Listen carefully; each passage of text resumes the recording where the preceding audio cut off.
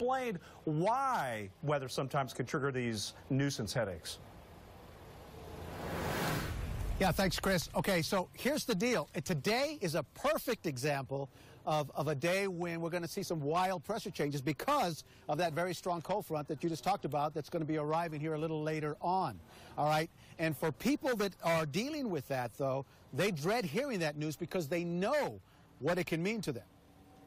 We all know people or are people that feel different due to the weather. For example, our trick knee starts acting up or our arthritis flares up.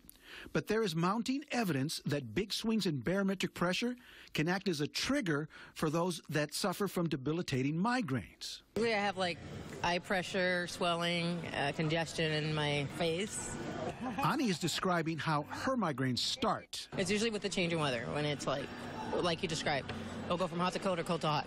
And here in South Texas, that normally happens with the arrival of strong cold fronts, like the one we're going to see this evening. One of the big things. Now, Dr. Deborah Carver, a neurologist for UT Health Science Center who works at University Hospital, says she hears this a lot from her patients. People often relate that the weather, specifically barometric pressures, can increase their headaches.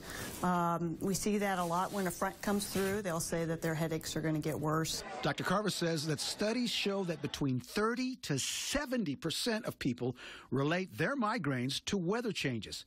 But she thinks that the weather pressure changes alone do not necessarily cause the migraines, but are more likely to be one of several triggers. Keeping yourself hydrated, decreasing your stress, making sure you're getting a lot of sleep, eating regular eating patterns. Now, so Dr. Carver also said this. She said in this case, she does not believe that taking migraine medications beforehand, even though you know that there's going to be a big weather change, would help because migraine medications themselves only live a short time in your system. And she also said that she believes that normally it's not just one trigger that kicks off the migraines, but it's normally several combined that actually fire those off. Mike Hernandez, back to you.